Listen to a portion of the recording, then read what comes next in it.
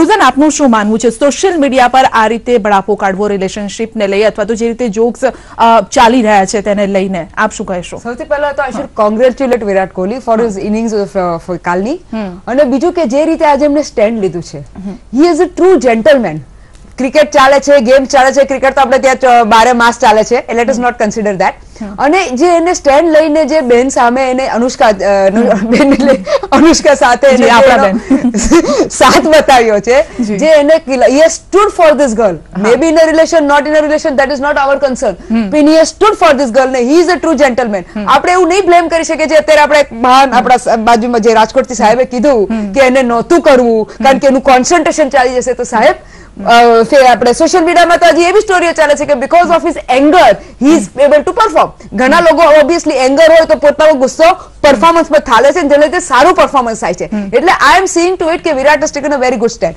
બીજો પોઈન્ટ કે જ્યારે નોર્મલી આપણે કહીએ છીએ બધા કે આમાં આ તો ડિસ્કસ નથી કર્યું, જે હું તમને કરવા માંગુ છું કારણ કે હું આ ફિલ્ડની છું, હું સોશિયલ મીડિયા ઓપ્ટિમાઇઝેશન ફિલ્ડની છું.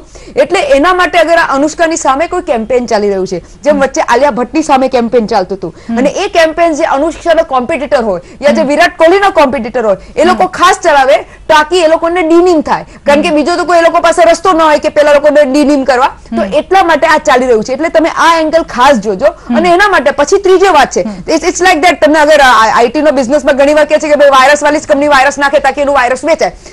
તો coming back to the other look of it, social મીડિયાની ઓર્ગેનાઇઝેશન્સ બી આવી રીતે ચાલુ કરે તાકી ઇન ધીસ ને તો ધેટ ને ધેટ ને તો ધીસ ને બિઝનેસ મળે. એટલે આ બધી રીતે આપણે જોવાની છે. પણ ultimately at the end of the day એક આપણી, હું એને અત્યારે બેન કહીશ, અનુષ્કા બેન, ભલે કોઈ બી ઇન્ડસ્ટ્રીની છે, મને એમાં લેવા દેવા નથી. As a women I M feeling very bad કે વી as Indian citizens R treating Har badly, and આ ખોટી વાત છે, આ ના થવું જોઈએ. ઘણીવાર એઝ બિફોર ઓલ્સો સેડ કે Anushka is responsible for her life, Virat is responsible for his life and his શું કહેવાય સ્પોટ.